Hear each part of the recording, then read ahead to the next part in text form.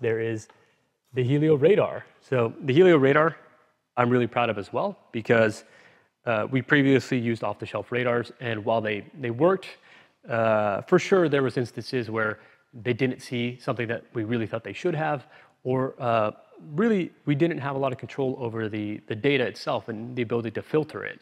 So while the commercial off-the-shelf radars we used to use were basically just binary, they either saw something or they didn't in the entire field of view.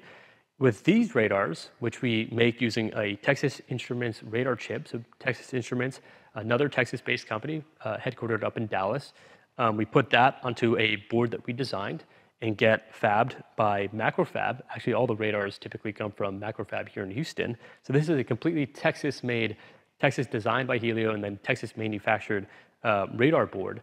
And again, with the TI, Texas Instruments chip on there, it's a very impressive piece of hardware.